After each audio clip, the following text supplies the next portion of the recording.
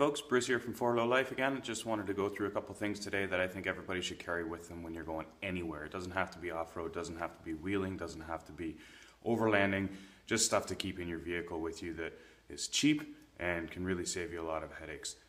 First thing, everybody should have one of these and know how to use it. This is a cheap multimeter. You don't need to know how to do everything on it, but simple things like testing voltages and resistance can save you a lot of headaches and figure out what's wrong and how to get home. This one was less than 20 bucks. It's digital, it runs on a 9-volt battery.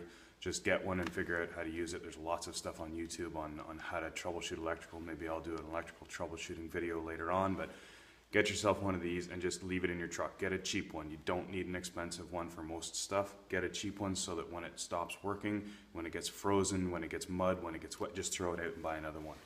Buy yourself an electrical meter. Fuses, spare fuses. Keep spare fuses that fit your vehicle. There's lots of different sizes and shapes. Grab some fuses, keep them as spares. All you need is a little container like that. Throw it in your center console. Whether you guys have ATC fuses or the square ones or the mini ATCs, all the different kinds. Keep spare fuses that fit your vehicle. Along with the fuses, relays. 1 or 2 relays, they're not expensive, especially if you have an electric fuel pump that runs off of a relay. Keep yourself a spare relay, keep a couple spare relays. Maybe you don't need one for your headlights, but if you've got an electric fuel pump, keep a spare fuel relay. Hose clamps, keep a couple sizes, and along with it the screwdriver. I'm not going to talk about basic tools here. Obviously you're going to need to keep some cool tools in your vehicle, but things like this can really save the day, get you home. Might not be exactly the right size, maybe you need to stick 2 of them together, but keep a handful of hose clamps. Going to save you some headaches. This one might seem a little crazy. Crazy glue. This is just a really small tube of crazy glue. I keep one that is not opened, so it's not going to go hard. Well, it might, but it's less likely to go hard. You never know what you can fix with that. It's always good to be able to stick broken things back together. If it's something like a door handle or a mirror that's falling off and you can glue it on and get yourself home, it's going to save you a lot of headache. Electrical tape. You'd be surprised what you can do with electrical tape.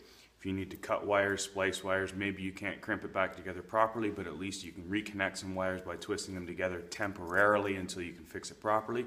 Cover it with electrical tape so you don't short out on the frame and catch fire on the way home.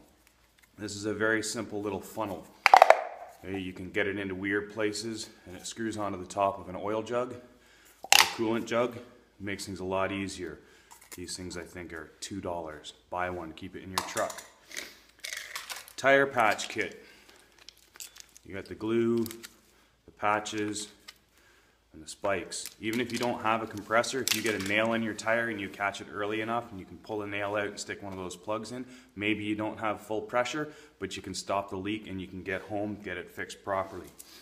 Zip ties. Everybody carries zip ties with them, right? Tons of things. Did you know you can make one of these out of these?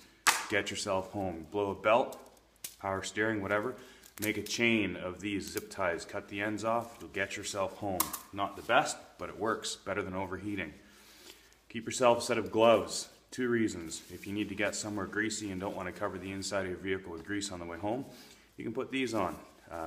Also, if you ever come on an accident, put your protection on. Don't get yourself sick from somebody else. 2 more things to go here. These I always carry in my pocket. I'm not even in a vehicle. Small LED flashlight. These things are worth their weight in gold. This one also has a magnet on the bottom that you can stick to your vehicle, so you're not trying to hold a flashlight and use 2 hands at the same time. Definitely keep one. Always use these way more often than you think about. It takes up 0 space. And the last one is a knife.